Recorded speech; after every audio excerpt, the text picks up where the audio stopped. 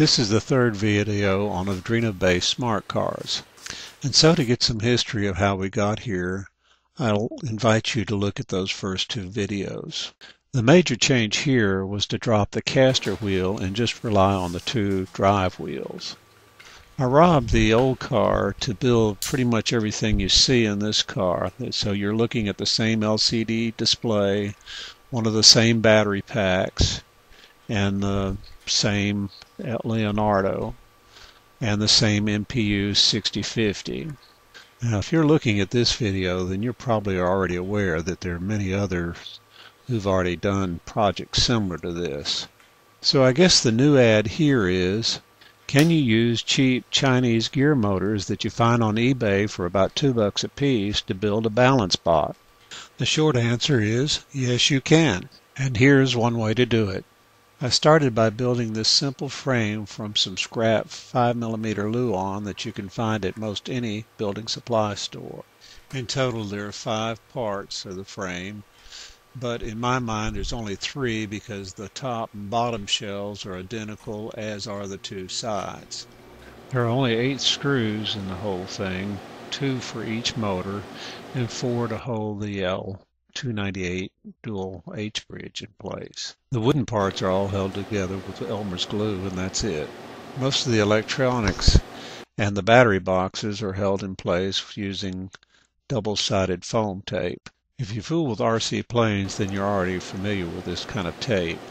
If you haven't ever used it though, it's surprisingly strong stuff, and at the same time you can pull things up and relocate them without having to drill holes. Finally, after most of the wiring was complete, I fashioned 2 upper bumper guards by cutting 2 half-inch strips from an old 3M sanding pad and then held them in place through a combination of slotting the strips to mate with the upper shelf and of course some duct tape. The golden rule here is form follows function. Toward that end, the batteries were placed high on the cart, as was the 6050, which was shown in the still shot, was placed on the underside of the upper shelf used to mount the Leonardo and LCD display. This gives the MPU a safe place to ride, and at the same time it can directly sense the one point on the car that you want to hold still. While we watch the car in action, I'll try to review some of the issues that I ran into in getting it to where we see it now. As said earlier, the car started life with a new frame, but with all the electrical components from the old 3-wheel platform. That included the 9-volt battery for electronics and the 5-volt 4-cell battery pack used to run the motors, and a 298 H-Bridge. It was hard to get good analytical data about what was going on with the car's performance. But to the eye, the motors were erratic in starting and overall anemic.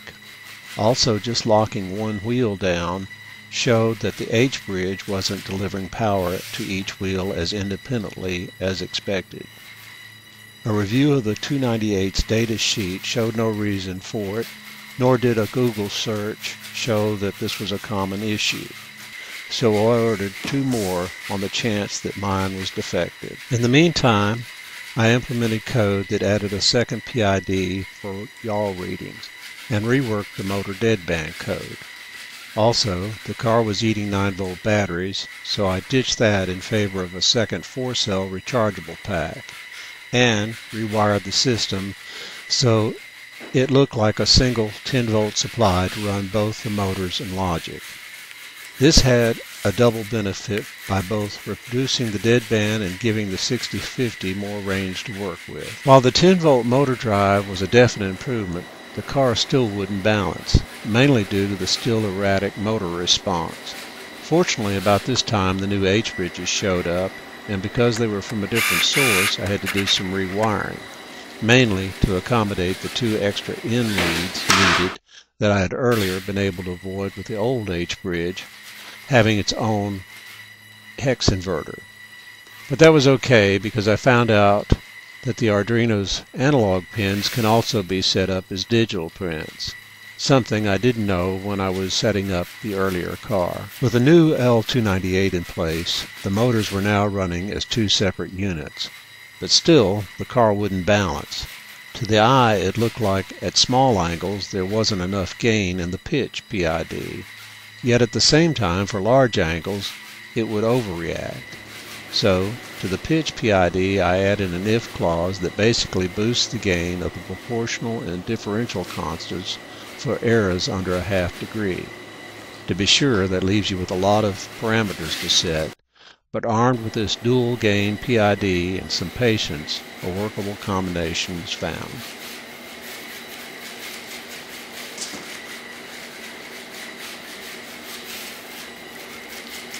Well, I think that about covers it for this round.